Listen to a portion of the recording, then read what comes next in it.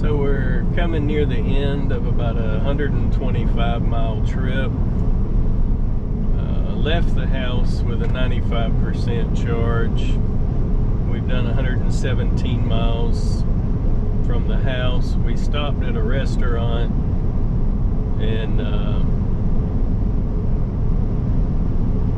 then we stopped at a park on the way just for a quick break. But long story short, total of about 390 watt hours per mile. This 396 watt hours per mile is mostly Interstate 95, driving usually 70 to 75. So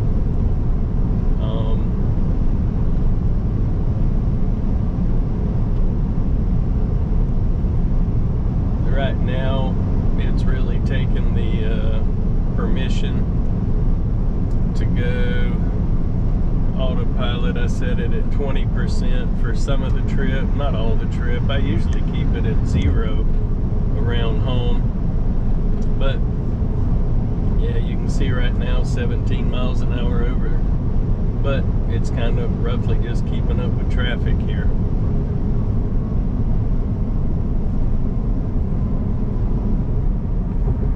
But overall, very nice, comfortable trip, and I would say full self-driving, at least probably 120 out of the 125 miles.